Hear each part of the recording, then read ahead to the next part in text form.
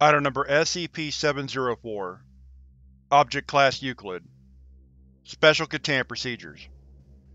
The entrance and exit to SCP-704 are to be closed to the public as a private road. Both the entrance and exit are blocked by a solid steel barrier built to resemble a swing-arm style barrier. The swing arm is non-functional, and the barrier is instead designed to withstand high-speed collisions with vehicles up to the size of a semi-trailer. Armed guards are to be stationed at the entrance and exit to SCP-704 at all times to further discourage attempted entry. Entry to SCP-704 is not allowed by any wheeled or treaded vehicle, though attempting to do so is, for the most part, its own punishment. Entry is only allowed on foot with previous clearance from one Level 3 Administrator. Should a vehicle gain entry to SCP-704, personnel are to wait approximately 2 hours before attempting to recover any bodies or the driver. This is to guarantee personnel safety, as the actions of both the driver and SCP-704 are unpredictable during an active phase. Description: SCP-704 is a loop of winding road breaking off and reconnecting to State Highway 96 and the National Forest. The loop does not appear on any conventional electronic maps, and satellite surveillance is made difficult by an inability to focus on the affected area. SCP-704 has a passive and an active phase. The passive stage can only be observed by those traveling by foot. During the passive stage, SCP-704 appears to be a winding, static road littered with the remains of vehicles. Remains of vehicles are not observed during its active phase. The exact topography and distance of the route remains constant between active periods. After an active period, topography and distance change to a new configuration. Once a driver has entered SCP-704, it begins its active phase.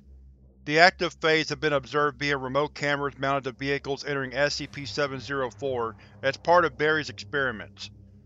The first sign of the active phase is an increasingly excited disposition on the part of the driver. As the road becomes more challenging, the driver will begin to declare how much fun the road is and prod the passengers to watch his or her driving skills. Passengers show a uniform negative reaction to the road, exhibiting anxiety, paranoia, and fear. The road becomes increasingly more challenging, with mounted cameras recording the route actively changing in front of the vehicle. Several highly improbable road configurations have been observed, including a tight circle that leads back to where it begins, a 70-degree incline, and an apparent vertical loop. The general appearance of the road and landscape changes as well, manifesting paved roads and dirt roads of varying degrees of quality. The driver's excitement and the negative reactions of his passengers will increase, until the driver loses control of the car and crashes. A crash has never been recorded on camera, as all recording devices cease functioning before the event. This crash has constantly resulted in the deaths of all passengers but the survival of the driver. Passengers are generally found close to the crash, with injuries consistent with forcible ejection, although no signs of this are present on the vehicle wreckage. Interestingly, they are also generally recovered fused with local objects at a molecular level. No matter the severity of the crash, drivers will be recovered with nothing worse than scrapes and bruises. Drivers only retain partial specific memories of the time spent on SCP-704, but are always acutely aware that they have just been responsible for their passengers' deaths. Addendum 704-01 Interior monitoring devices have shown that most drivers begin to speak to the road and respond as though it is communicating with them. The conversation is always about the passengers and usually results in peals of manic laughter from the driver, but has been recorded to produce anger as well. It is unclear whether SCP-704 is actually communicative or sapient. Due to the personality changes during an active event, and partial retrograde amnesia after, all potential interview attempts have failed.